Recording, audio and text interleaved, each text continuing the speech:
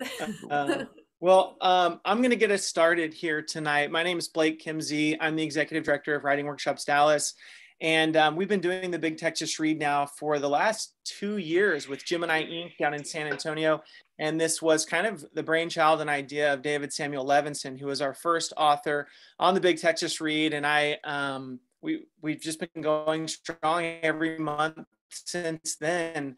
If you don't know about Writing Workshops Dallas, we're a writing center in Dallas, and we offer classes in fiction, poetry, nonfiction, and screenwriting.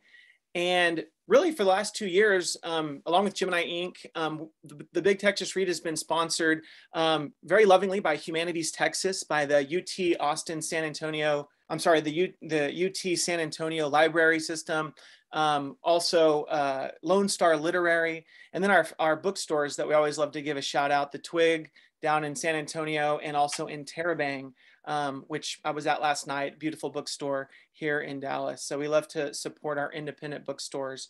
So thank you for being here tonight. I know a lot of things are opening up, but for the foreseeable future, we're still going to be on Zoom with the Big Texas Read or doing something hybrid. But it's been a real joy to work with my new friends down in San Antonio with Gemini Inc. and Alexandra Vandekamp. And I'm going to throw Florinda to tell you all a little bit about Gemini Inc., and then we'll have David Samuel Levinson introduce our featured guests tonight. But thank you for being here. Florinda? Thank you, Blake. Yeah, my name is Florinda Flores Brown, and I am the Director of Programs at Gemini Inc. And if you're not familiar with Gemini Inc., we're San Antonio's Writing Arts Center. And our mission is to teach the craft of writing to people of all skill levels so they can bring their stories to life. Now, for those of you who have joined us before, I'm sure that you are familiar with Alexandra Vandekamp, our Executive Director. We didn't want to let Alexandra have all the fun at the Big Texas Read, so some Gemini Inc. staff are going to be rotating in and out. Tonight is my first night. I'm super excited to be here. And one thing that I did want to say is a core value at Gemini Inc. is creating connection, and whether that's among writers that are everywhere in Texas, across the country, as well as connecting with literary organizations like Writing Workshops Dallas. So please partake in community in the chat. Please post any questions that you have. There is a Q&A at the end, or any comments that you want to share. Thank you so much. Thank you so much. Welcome to your initiation into the Big Texas Read. I'm really happy that everyone is here. I want to thank Blake and Alexandra for really being the nuts and bolts to this entire event every month. I basically do nothing but introduce the writers, so I'm happy to do that, which I'm going to do right now. So we'll start with our incredible moderator, whom I've known for quite a while, I feel like. She has totally disappeared from the screen. Where did she go? Oh, there she is. Okay. Her name is Elizabeth McCracken, and she's the author of 7 books. Here's Your Hat, What's Your Hurry? The Giant's House, Niagara Falls All Over Again, an exact replica of a figment of my imagination, Thunderstruck and Other Stories, Bowl Away, and the forthcoming collection of short stories, The Souvenir Museum.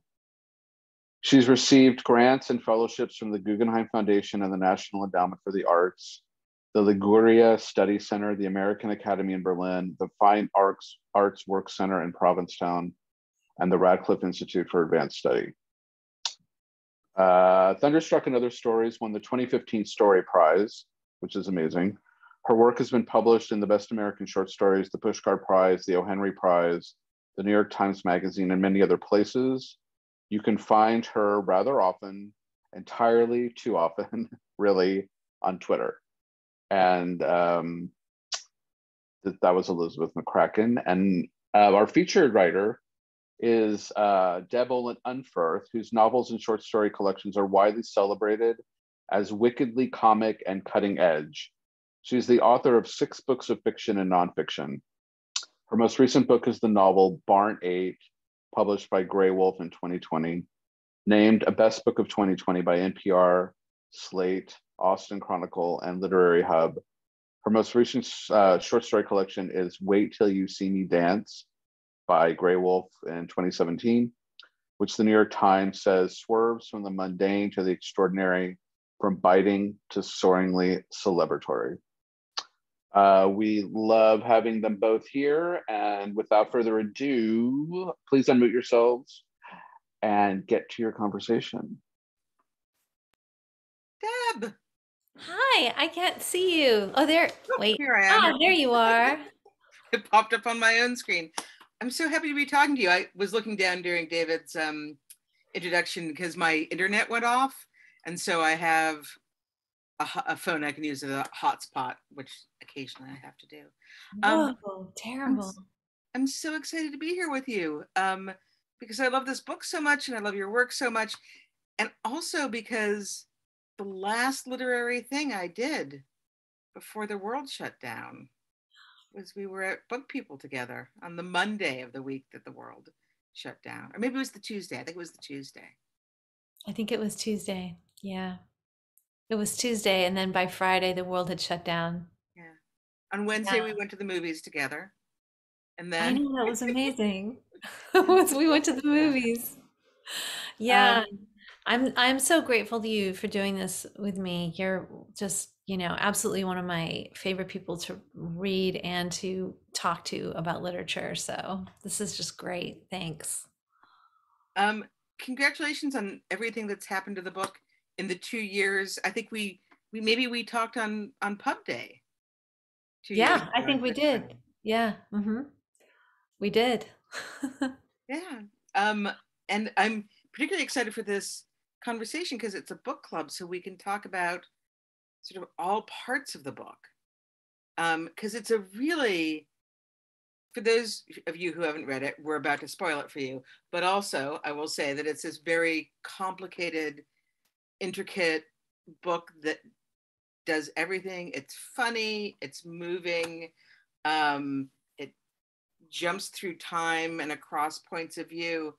And I would like to start just by asking you, what was the first glimmer of this book? How did it come? Let's see. So I think that the first glimmer of this book, it's been a while since I really talked about this book. So I think that maybe it was the idea of, so I'm vegan and I'm pretty horrified by the way that chickens are treated and like those giant factory farms. And I had this image of a giant barn and a factory farm just lifting off and all of the birds flying out of it, which doesn't even make any sense because chickens obviously don't really fly. Well, they can fly a few feet. And I don't know, I always think of those moments as what I call initias, and where it's like there's just like an initial little spark and that just won't stop bothering you and that you just keeps kind of coming back. And it felt like such an image of like grace and of and it was funny because the idea of chickens flying is kind of ridiculous, and it was like it was grand in scale, like it was huge. It had all of this kind of stuff in it. And so so something like that, I mean, I don't know, it just kept haunting me and I really wanted to unpack it. And then it was like, what if we could just, what if we could just stop factory farming, like what if we could do that? And of course we can't do that. But then I thought, what if we could just stop it on one farm, So, and that kind of became the main character, that became her fantasy, Jane, that well, not really her fantasy, but like the dream that she had when she was in the farm, which turns out to be the dream of these chickens who are dying. They're like dreaming that they're, that they are flying out in a big fire. So I have about 1 million follow-up questions now. One of the things I'd love you to talk about is that I don't know, we both teach at the University of Texas. I'm older than you and went to graduate school 1 million years ago. And one of the things that I've thought about a lot recently is the things that we were taught as true, that some of which I cast off then, and others that I think, oh, why did I believe that for so long? And one of the things that we were told was that not only should you not write a novel because you wanted to say something big, but you should keep politics out of your fiction altogether. That fiction was no place for politics, which I disagreed with early on, but I'd love you to talk a little bit about like sort of the uses and responsibilities of fiction for social issues. That is such a good question. And I'm just trying to remember, have you and I talked about this already or not? I don't think so. Because I mean, I know someone else who I talked, another writer who I went to school with, who we talked about this not that long ago. And the two of us just sat there and said, why were we taught that? That was so crazy. And we thought, geez, like, I wonder if other writers were taught that. And I thought, yeah, I think that they were. And here you are saying, yeah, exactly. And you were like on the other side of the country. So yes, for those young people who are here, we were taught that we were not supposed to be writing about politics. And that is really strange to me. It's very strange. Not just not about politics, but we weren't really supposed to write about like morality or ethics, or about like big ideas. It was supposed to stay small. And that seems so weird to me. And I can only think that it was in reaction to the 60s, like it was reactionary, or I mean, I don't know why that was the case, but I mean, of course now, times have changed, things are different. And, we all want to write about big ideas. We all want to write about things that are going wrong and that are important to us. And I feel like there's so much amazing fiction being written that is, I mean, of course, like climate change is a really big one, and issues surrounding race are really important. So I feel like it's happening a lot now, like a lot. And so the idea that that's what we were taught, I mean, I guess that's important, right? That like fiction is changing, and that the way that it's taught is changing, and that we're going to go through all of these different phases, and that should make us humble as teachers, like that what we're saying now we might really react against in 20 years or 10 years. So so it's probably good, like keep fiction moving and changing and growing. In class today, we read this book, Senselessness by Horacio Castellanos Moya. Have you read it? Mm. So it's about these massacres that took place in Guatemala in the 80s. And it has a decidedly hands-off approach in a sense. And the character is really, he's very unlikable. He's quite immoral in many ways, and yet he's engaged on this quest. And I did keep thinking to myself, like, I don't know if this book could be written now, because he's so unlikable and he's so just like anti-mission. He's such an anti-hero. So yeah, so that's what I would have to say about that. It's interesting because I think fiction does grow and expand, and also it's important to remember that there are fashions and trends in it, and that we happened to start writing when the fashion was, oh, you have to concentrate on the personal. But for any fan of Grace Paley, that politics can light something up. Mm-hmm. So right. What do you feel like you'd like to accomplish in your fiction, or how do you think of like the responsibility of fiction's ability to talk about social issues or just big ideas?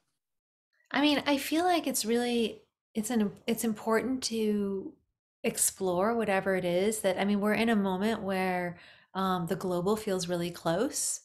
So I think that we're all going to be writing and thinking about these big ideas, and and it feels really scary right now. So I think it's hard for me to imagine someone just writing something about something that's what they consider to be solely personal.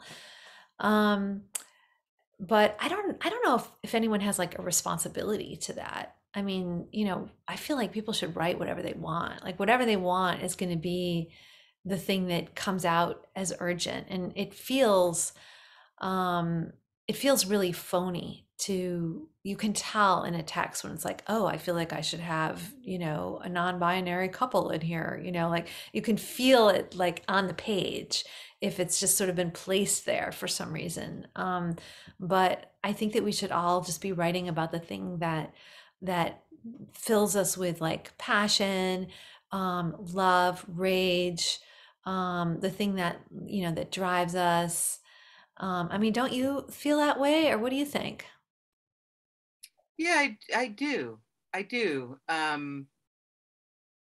But I also think one of the things that has changed for me as I've gotten older is that I feel like fiction can accomplish more. Like it's more ambitious to say that that you can write about anything that you want to, including books, novels that are commentaries on our time. Because I mean, I want to talk about time in this book, um, but it's very interested in talking about our current moment, which was Right. another thing that we were dissuaded from doing when we were young, or at least in my, that you were supposed to try to make something as timeless as possible. And I can't think of anything worse than trying to denude a novel of all reference to anything. But that's what we were supposed to do for some reason. Totally. And yeah, I completely agree with you. Like that, um, because of the like how political we've become, I feel like if we are writing from and because we seem to be so aware of where we're placed in culture now and in society, that if we do just write about the personal, it's going to be political. And if we do write about big ideas, it's going to wind up applying to really, it's going to get very micro into individual lives. So I feel like there isn't really a way around that anymore. I will also say that when I was in graduate school, 1988 to 1990, my classmates and I were overwhelmingly white, straight, cis writers who had the privilege of thinking, oh, well, social things have no effect on my life, really, or on my art at least. So um, one of the other great joys of growing older is seeing writing programs and finally publishing as well becoming more diverse, and so necessarily talking about the political and the personal. um, I want to talk about Janie. Okay. uh, this is a highly populated book, but she feels very much the heart of it. And the book treats her a little differently in that it opens up with her life story, or an important chunk of it. And I'd love you to talk about her as a character, and also that decision. Yeah, I mean, yeah, so Janie kind of, yeah, she like starts the book, and then it's kind of like you're tricked when you're reading the book. Like you think that this is going to definitely be about Janie. And then, it's going to be like young woman finds her father and forges a relationship or something. But then as it goes on, like more characters and more characters. And I thought a lot about the structure. Like I really wanted it to feel like that. Um, and but yeah, I did keep coming back to Janie. I mean, Janie's the only one who really doesn't know anything about the egg industry, because she's not an activist. She's not she doesn't work for the industry. I mean, she does eventually get a job part-time, like she gets a job there, but she's not, she hasn't been doing it for very long. And so she doesn't so she kind of takes the place of us, that we're sort of the people who come in that we don't really know anything about this. And then just kind of as you go through the book, she starts to really care about these animals and about these people and about the situation. And, and she finds a lot of she finds like a way into her own life by looking at all of these different lives around her and looking at this. And really, it's all her idea. So she kind of kicks off the book, and then she is mad because they're sort of taking over the book. They're kind of taking over the heist, and then it kind of ends with her. And yeah, you kind of keep coming back to her. So in a sense, it's like, and there's a lot of characters like that, but I feel like the two who kind of hold it that way, or how I imagined it, was Janie and the relationship with her father, which at the very end, you find out how that turns out. And then there's this chicken who appears at the beginning of the book, and then you kind of see what happens to this chicken throughout the book, who's a much smaller passages for the chicken. But I did kind of want it to be like Janie's slowly learning about the chicken. We're slowly learning about the chicken, and and the chicken's conversation, and that's kind of driving us toward the end of the book, even though they're just the structure of the book is just opening and opening and opening. I love that, because I didn't feel tricked, but the book starts with this. I wouldn't say it's traditional, because nothing about your work is. It all feels so innovative and Unferthian, specifically Unferthian. But you spend a lot of time with this character Janie, and it does feel like part of the message of the book is that in any species, if you isolate one member of that species, you will grow to love that character. So you're with Janie, and then it zags suddenly. And if you can talk about the structure, because it's made up of sort of, I'm trying to avoid the word traditional again, but close third person narrative with Janie, and then there are parts that are from the point of view of Walk, the specific chicken, and then at the end, from the point of view of a bunch of chickens at one time. There are transcripts of police interviews. There are, it zooms in and out all over. And yeah, can you talk about the structure? Yeah. So what I imagined was there's this one event that's happening, and that is that there's going to be this heist. And so that happens one night. And then it's like, I wanted that one heist to have huge repercussions, not just for Janie's life or for, the life of these chickens or anything like that, but I wanted it to be like thousands of years into the future. So for people who haven't read the book, can you just say it's a heist of? Yeah, it's a heist of these activists steal every chicken that's on this one farm. Or like that's their plan. Chickens. It's 1 million chickens. Yeah, there's 1 million chickens. They're gonna steal 1 million chickens in one night. And there's it starts with just Janie, and then there's more and more and more people who get involved. So I wanted it to be like, it was so inevitable that this was going to happen, as crazy as it sounded, that its origins went back thousands of years as well.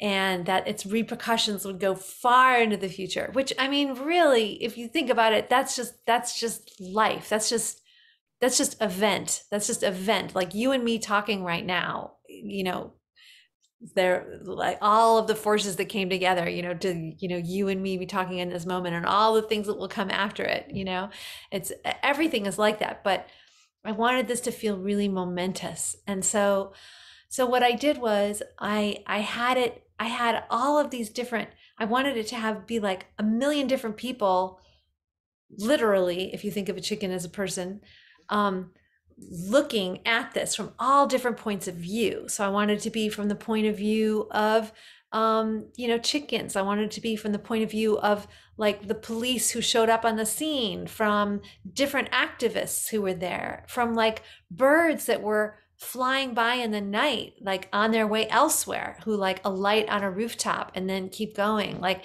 I wanted it to be from the point of view of all of these different things, looking at this one momentous thing that was happening. So I wanted to drive toward that event, and then I wanted to drive away from that event.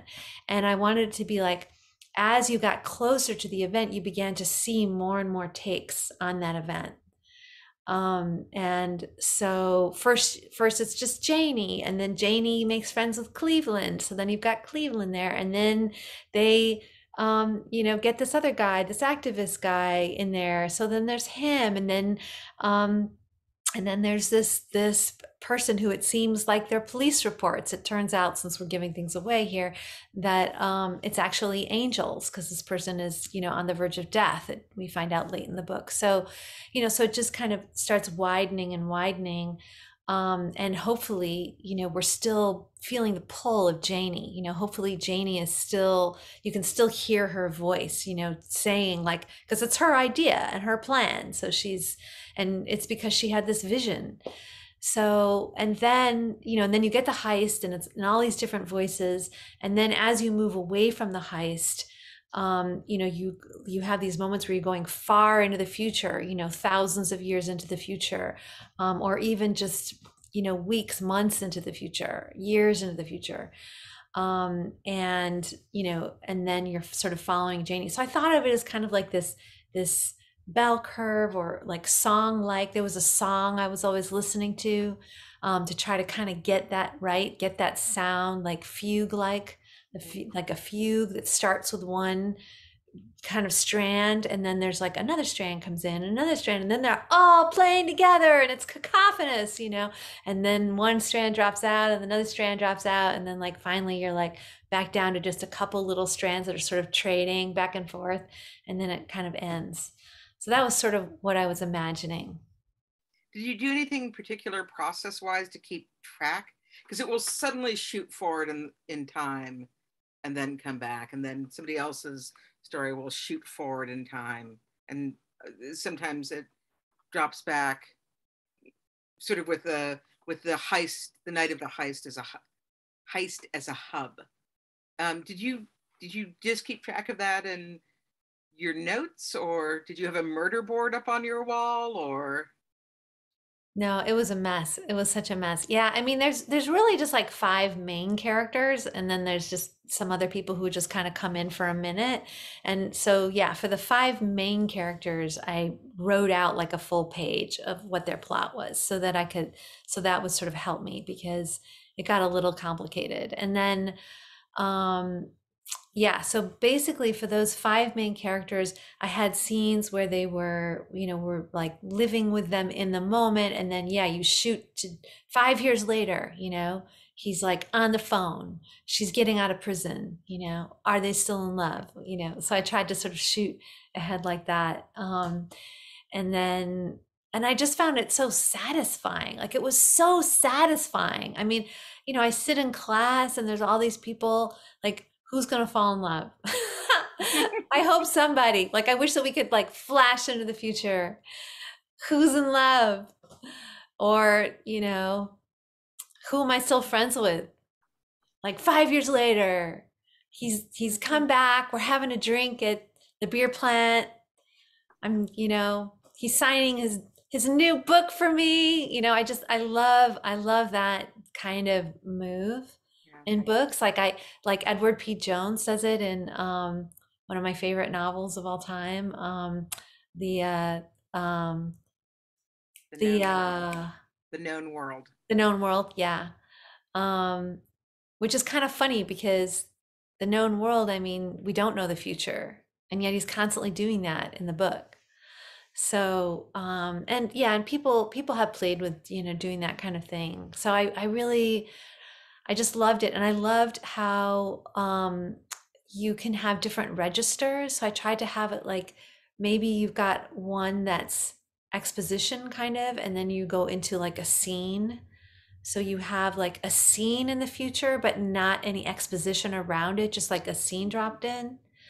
So this makes it sound like it's hard to understand or follow, but it really isn't. I mean, and it's thrilling, those leaps forward in time. But in time, just, yeah, absolutely legible. Can you talk about, sorry, all my questions are, here's something that I loved. Would you talk about that, please? thank you. Talk about writing from the point of view of a chicken and also chickens as a category. Yeah, so I had a very hard time thinking about writing from the point of view of a chicken because I don't really want to have some cutesy, goofy cartoon chicken in my book. Like that wasn't where I wanted to go with that. Um, so basically, I mean, I just decided, I did a lot of research. I just read a lot of articles and stuff about the inner life of chickens and books. I read some books on the inner life of chickens. And then I tried to be as hands off as I possibly could and just state the few things that I knew. And then I just delved into like a mad fantasy for just a minute, like just mad fantasy where I imagined what chickens think happens when you die. Love that. And so that was my one indulgence. I was just like, I'm just gonna rip off the shirt, and just go for it. Like, what do chickens think happens when they die? But I do admit in the book that I don't really know what actually happens to them when they die. Just so, and then, yeah, I mean, I think that the difference was, so with Block was the chicken who we follow in the book, who really only has a few scenes, but they're kind of pivotal and they propel the story. And I mean, I learned a lot about what chicken conversation is like, and I tried to follow it very strictly. I tried to follow, like, I would not have a chicken say something or do something that a chicken would not do, except I did one small thing, which was that I stated that there is a future tense in chicken conversation, which I think that there must be because of the things that they communicate, but I don't know if it's isolated down to a particular kind of chirp, which is what I said in the book, that there is a very specific chirp that a chicken makes to indicate that they're about to say something about the future. And that was a lie. But other than that, I tried to keep it I really worked hard to not do a lot of anthropomorphizing. I mean, not that I think that that's a sin of some kind, but I don't. But because actually, I mean, I find even that phrase a little bit disingenuous, because I actually think that animals have so much more in common with us than I feel like I used to hear that word all the time, anthropomorphizing. And that was like a term that we in grad school, it would be like, do not anthropomorphize anything. And I have rebelled against that a little bit, at least in my mind, because we do have a lot in common with animals, and animals have language. I mean, just over the last 20 years, we've discovered so much. So we could probably get away with a lot more than we do, but I did not try to get away with a lot. I just found I didn't want it to seem goofy. I didn't want it to detract. I see somebody asked how you studied the language of chickens. Oh yeah, well, there have been a lot of studies, and there have been books that talk about just about how chickens communicate, and all the different categories of language that they have. Like they have conversation about mating, about fighting, about nesting and raising children, and about running from scary things, about foraging, those are all different categories of conversation, and they talk in different ways about them. And the talk isn't, it isn't the way that we talk, but it's different. It's different different kinds of sounds that emerge from their mouths. And it's also the way that they move their bodies and the way that they stand. And it's also, you know, it's the way that they move around each other. It's just, there's a lot of things that have to do with how they communicate. And you can isolate, you can tell what a chicken is saying. I mean, at the time I decided, I spent a lot of time around chickens while I was writing the book, and I lived near a sanctuary that said I could just come in anytime and sit with these chickens, and I would watch them, and I could over time begin to see the kinds of things. I would read about it, and then I would go and observe, and I could see, you know, what they were talking about in a kind of a vague way, you know, nothing too specific. A chicken sanctuary. Yeah, an animal sanctuary. It's a farm animal sanctuary, right? So they've got like cows and pigs, and then they've got chickens. Yeah. Is this in Texas? Did you write most of this book in Texas? No, I mean, I did finish it in Texas. I started it in Michigan, where I lived for a year before I came here, where Matt was teaching at U of M. And another thing is, you know, chickens have names. Like they have their own names that they call each other, and that's how I came up with Walk. Apparently, all birds do. Like apparently, you know, when birds are settling into the trees at night or waking up in the morning, they're settling into the tree and like calling out their own name. Like it's kind of like present, you know, Deb present, Elizabeth present, you know, and then in the morning they're like, Deb, I didn't die in the night. I'm here. Nobody ate me, still here. Deb, you know, and they sound just slightly different from each other, the sounds. And so, I mean, I can't hear the difference between them, but really, I mean, if you sit and you listen to birds kind of calling back and forth to each other, the sounds do sound a little different. There are also like cultural differences. So like chickens from, you know, from like one hen house or from one, you know, part of Africa or something aren't going to sound the same as, you know, the chickens that are living in Hawaii or something. I mean, their conversation will be slightly different. Yeah, makes sense. So someone asked. So this is the big Texas read. And I wonder if you've thought about what effect Texas has had on your writing. I mean, a lot. Like, I want to ask you the same thing. Actually, why don't you answer it first? Because this is about you, and I get to ask the questions. So I feel like there's something about the landscape that's affected me a lot.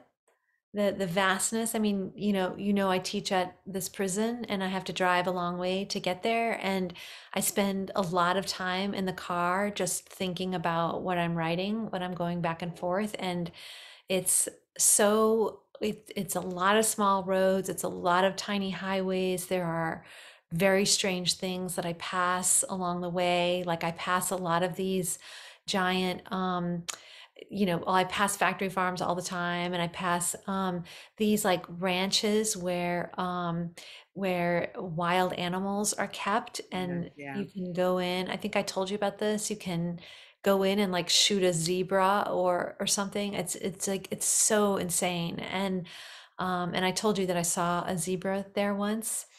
I saw a zebra just like on the side of the road on the other side of the barbed wire fence, and it was like this just beautiful animal. What? I've seen that zebra driving to Galveston. There's a ranch of exotic animals, and there's often a zebra just there. So I don't know which one, but on the way to Galveston there is one that's actually like kind of a sanctuary or like a preserve. I don't know if that's the one that you pass. I don't think so. You don't think so? Okay, so there's another one where you can go and just shoot the zebra. So I feel like there's something about the incredible contrast between how I live and the values that I have, and the things that are important to me, and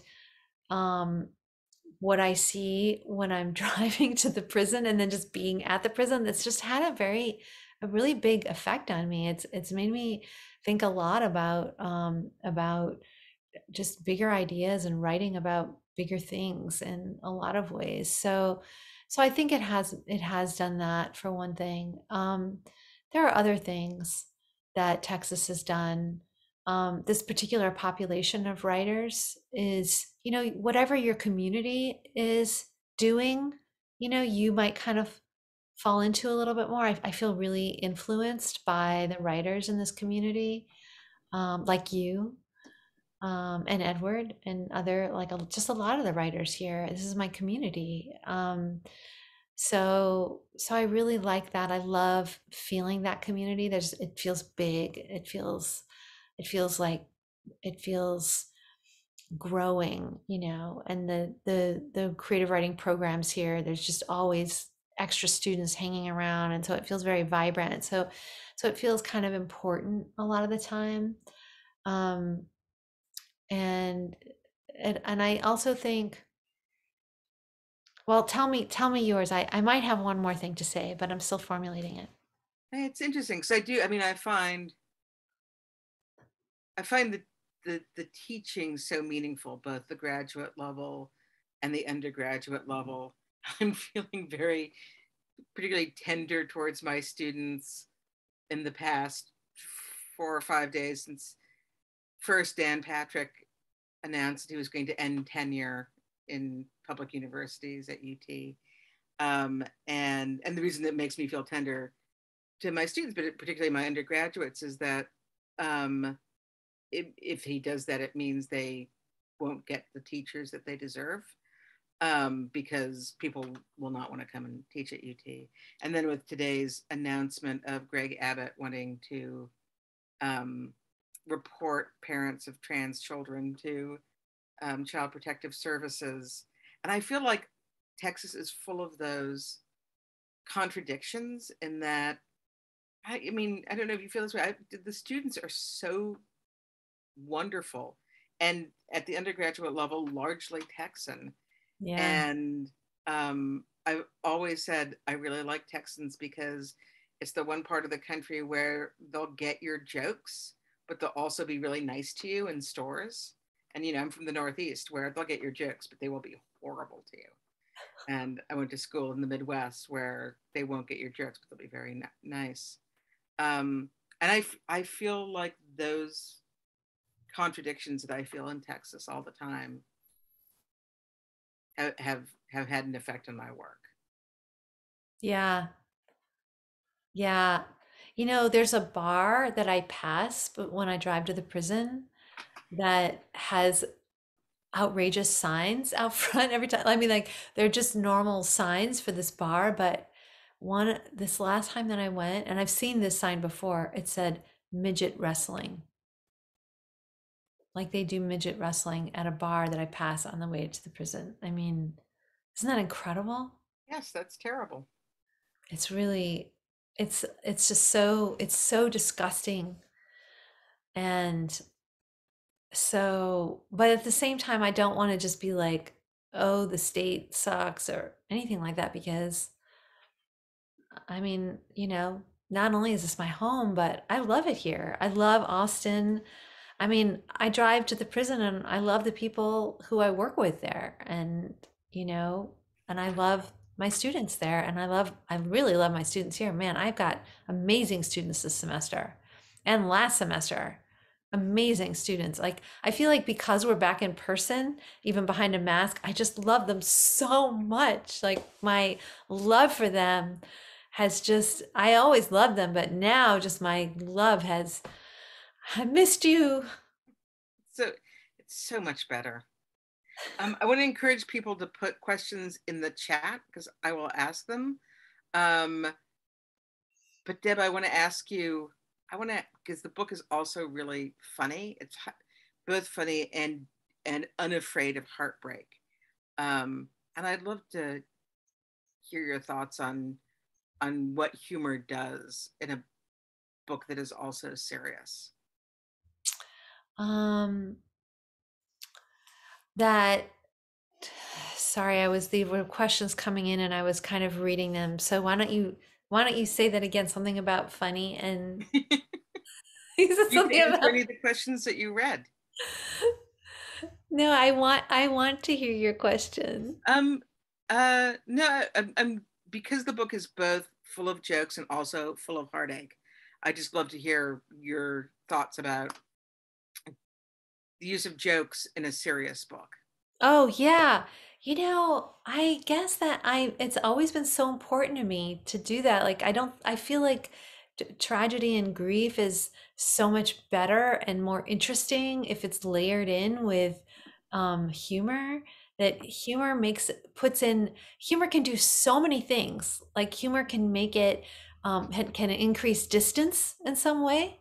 Like if like the character just can't get too close to that, you can always like um have the character being funny, and that's like creating this distance, and then like that distance can be from the narrator's point of view or from the author or from the protagonist's point of view. Like it can be from all of these different, so that's one way you can use it to show grace, like we're moving, like in this ugly moment there's something to laugh at, in this heartbreaking moment there's still something to smile at. It could I mean, humor can make you like someone a little bit more. Like if you want someone to be totally disgusting but they have this one element that's like a little funny, like you just like them a little more. And so there are so many ways that you can use humor. And I mean, I feel like any situation is both funny and tragic. Like even just me being here right now is like funny and tragic. I don't know how, but if I thought about it Tragic? for a while. What? Is it tragic?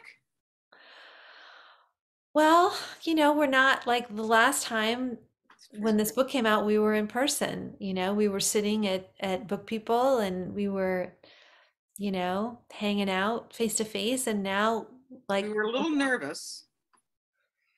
we Just were a a little little, nervous about things. yeah, we were a little nervous, like what was coming, we had no idea. And then here we are 2 years later. Here we are sitting in my husband's office, you know, after how many of these? So there's something like a little sad about that, a little tragic about it. And there's also something a little absurd and funny, Yeah, it's true. for example. So Aaron asks, are short stories seeing a resurgence in popularity? I didn't know that they didn't have a surgence. I thought they always had a surge. I thought they were always a surging in popularity. I love short stories. You kidding? I read them all the time. I read one last night.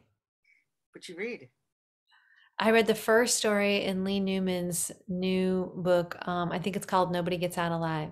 And it was great. I'm looking forward to that book. So, do you think of yourself as, you write all sorts of books. You've written a little book of short stories that was sold with two other people's books, and then a novel, and then a memoir, mhm. and then another book of short stories, and then a graphic novel, and then I this can't novel. believe, Is that I right? can't believe you know all of this. I can't believe you know this. I'm a fan. I'm a huge fan. Yeah, genuinely, and I'm interested. Do you think, you do one book at a time and you think, oh, I'm going to write this in the form that I'm interested in right now, or do you sort of think, oh, I'm going to come up with a new sort of challenge? Because even your novels and your short story collections are quite different from each other. Yeah, I don't know. I don't know how that happens. I'm curious how you do yours too. I mean, I have to say, like after Barn 8, it was really hard to start, but it was so fun to finish that I just really want to write another novel. So I'm working on another novel now. I just find novels to be, I love reading novels. I love writing novels. I believe in the form so much. I just feel like there's so much to do with a novel. Um, so so I'm so at the moment I'm definitely working on another novel.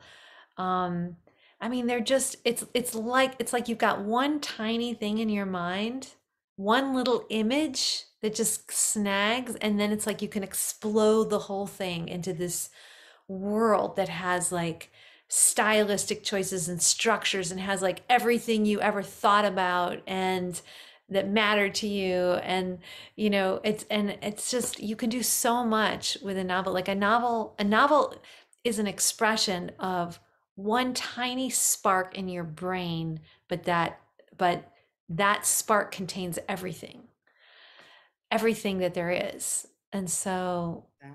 that's the attempt, like of course we fail, but that's the attempt. And I just find that to be so interesting. And you wrote the draft of the. I happen to know you finished the draft, and you wrote the whole thing by hand, right?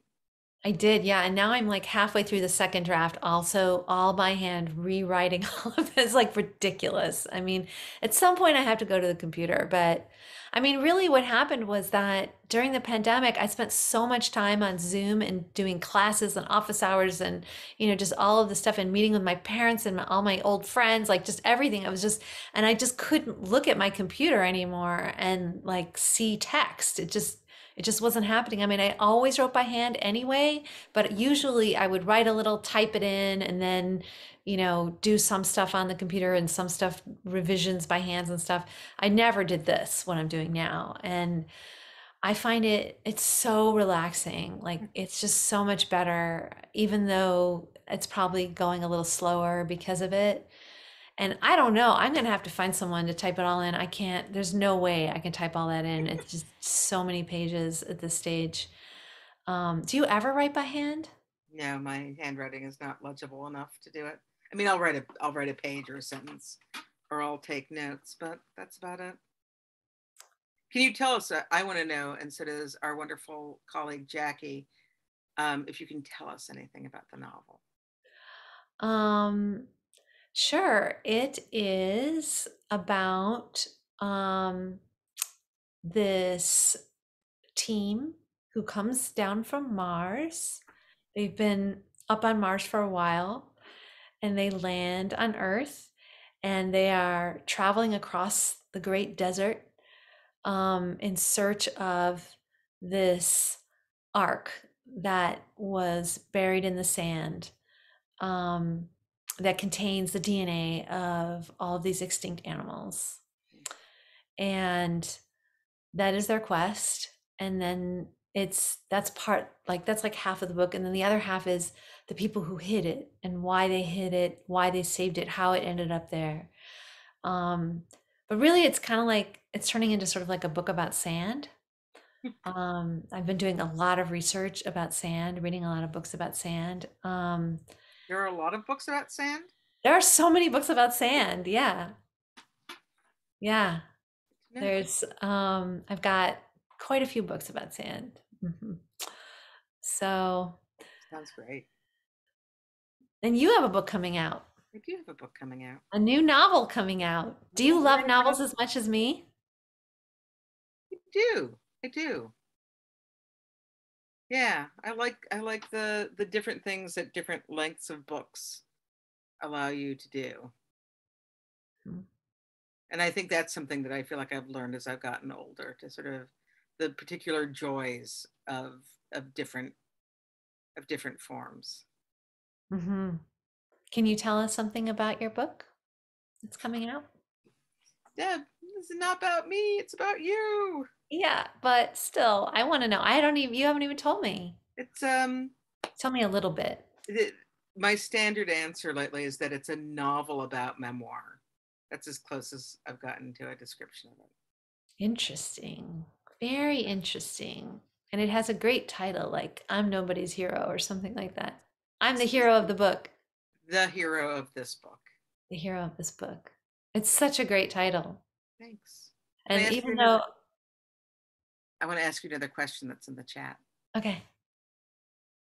I first found your work through the book Minor Robberies. I'm curious to hear your insights into writing such short pieces that feel so packed. How did you select what to keep and what to cut? Is that a process you continue to use, or is your process different for your longer form writing? It was a really good question. That's why I wanted to ask it. Oh, yeah. So, yeah, I have pieces that are really short, that are just like a couple sentences long. And then I have, these novels. Yeah, I mean, generally the little short pieces just sort of arrive, like I write them down. But I write down a lot of them. Like I might write down 100 shorts, Wow. Over like a couple of months. And then maybe I keep 10, and most of them I just throw away. So, do you keep them in any form to go back to or think about? I mean, they're in the notebooks in case I want to go back. But so, I mean, I have, because I write in a notebook, but I do go back a lot thinking, man, I did all that writing. Like there's got to be something else in there. But no, they're never good. And it's never a good idea when I pull them out. Like sometimes something will fit into a scene for a novel or something, but almost never. Like basically they're just not good. They're like exercises, I love exercises. So, so a few of them end up, and then the ones that are there, they're mostly formed. Like I do make a few revisions, but if I mess with them a lot, it messes them up. There's some kind of like interior structure. There's something like that I'm hearing. And if I play with it too much, then I make it more like readable or something. And then it feels it feels phony. So I don't like that. So I try not to mess with them too much, or I do mess with them too much, but then I wind up looking at the original and I'm like, oh, the original is definitely better. So that's what happens there. And then like with longer stories, a lot of times it's like, it starts kind of small and then I add a bunch of stuff and it grows out and I'm like, okay, here, I've got it. And then I add a lot more and then I send it out and people are like, this is terrible. And then I'm like, oh man. And then I go back and like the medium one, the one like in the middle was much better. And so that happens to me quite a bit. So does that happen to you? I almost never go back and look at stuff that I get rid of, but I also don't ever write things. I always think when I'm writing something, this is it. This is, this is the one I'm going to get right in one go. And so I don't work well from exercises. I somehow just have to believe I'm writing the best thing I'm ever going to write every time I start something. And so then when I get rid of stuff, because I'm very inefficient and I write pages and pages I don't use. Yeah, I walk away as though from a car crash and don't look over my shoulder. And then like an action hero, it blows up behind me and I just keep walking. And then you go back and revise? I go back and revise, but I also just cut stuff and don't. Oh, that's interesting. So you just go and you write pages and pages and pages, and then you go back and you slim it down to like a skeleton. Yeah, kind of. That's interesting. And then you don't add a bunch of new stuff. No, I do add some new stuff, but I'm on a conveyor belt and I'm just trying to go forward. That's good. That's really good. I should do that. I'm going to ask you, we're coming towards the end of our time, Deb. Yeah, we're almost done. I'm going to ask you a question from David.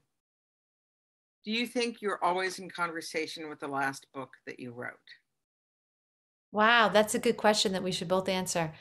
I would say no, not really. I mean, that's not to say that I've never done that, but mostly I mostly I don't really do that very much. Like I'm in conversation by that time, I'm like, I don't even want to think about that last book. So it's like I'm in conversation with a lot of other things that are on my table or in my mind, or other books that I'm, reading. So no, usually I'm not. Are you? No. But I was wondering how you, 2 years on, almost exactly 2 years on, how your feelings about Barn 8 have changed, or if they have. Well, only in the sense that I feel, you know, I mean, I still like it, and that's good, I can't always say that. I mean, I don't know. I pretty much I stand behind my stuff. So I still like it.